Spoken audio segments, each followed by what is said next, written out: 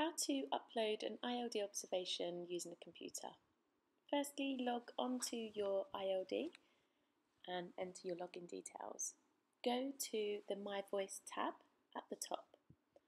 This tab has changed, and originally it was a home observation tab. They've changed it because now parents and children can add observations. Once on this page, select the date and who it's written by, the parent or the child. Write a small description of the observation that you've made.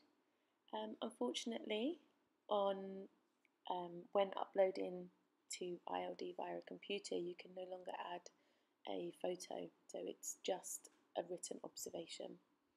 Once that observation's been made, click the Save Entry button. Once you've saved the observation, you'll see that it appears underneath.